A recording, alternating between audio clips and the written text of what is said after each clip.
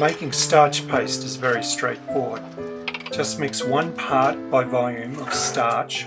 That can be wheat or rice starch, or in this case laundry starch, which is very pure wheat starch, or even wheat flour, to 4 parts water. Purified water, such as distilled water, would be best. I use 3 20 milliliter level tablespoons of starch, which is 60 milliliters, and add 4 times this, 240 milliliters of water.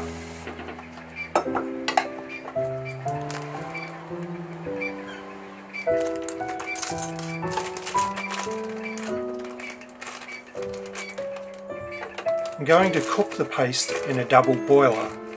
First I'll mix the starch with water and let it sit for half an hour for the starch to start absorbing moisture. Then on a gentle heat, I'll cook the starch water mix until it thickens.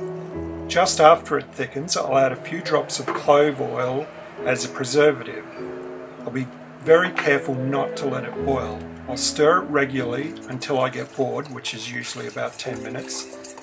Then I'll turn the heat off and continue to stir regularly for another 10 minutes. Then I'll transfer the paste to a sterilised jar.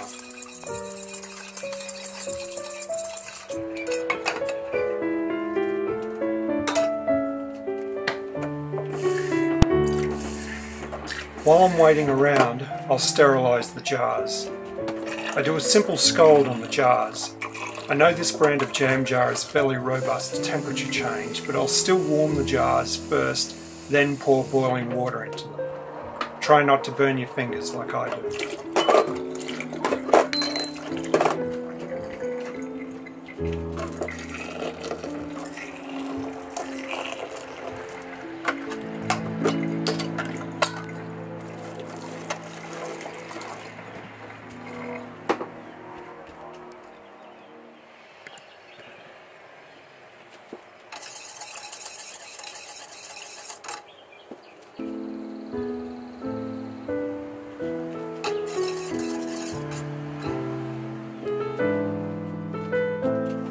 It's just starting to thicken now.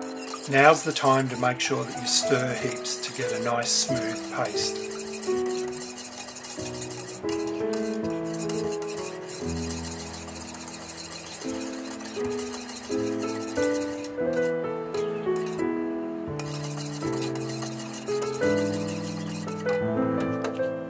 I've been adding oil of cloves to my paste for 30 years.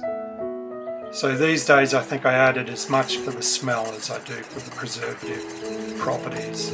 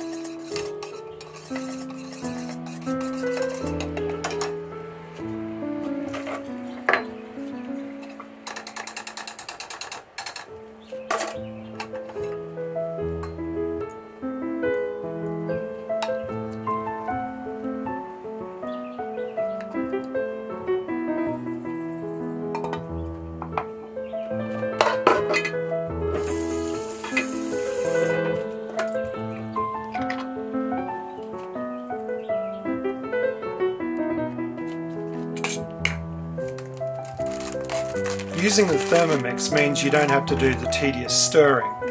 Also means you can let it cook longer as the Thermomix doesn't get bored. The steps are the same. I do a quick 30-second mix on speed 3 at the very start and after the starch is soaked, just to make sure there isn't any sitting on the bottom. I let the machine mix for 30 minutes while the starch soaks, and then I let it cook for 30 minutes at 80 degrees, and finally I let it stir for 30 minutes as it cools down. It makes a very good paste.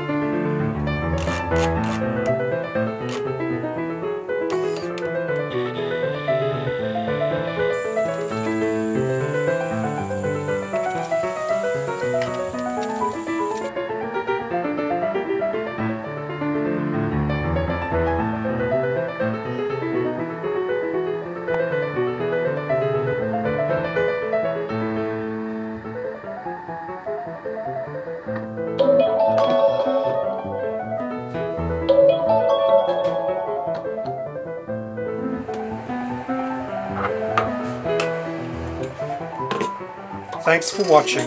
I have more information about paste and adhesives on my website dazbookbinding.com. Our kitchen window looks out over a creek. It's bone dry at present, which is making everyone, especially the local wildlife, very unhappy.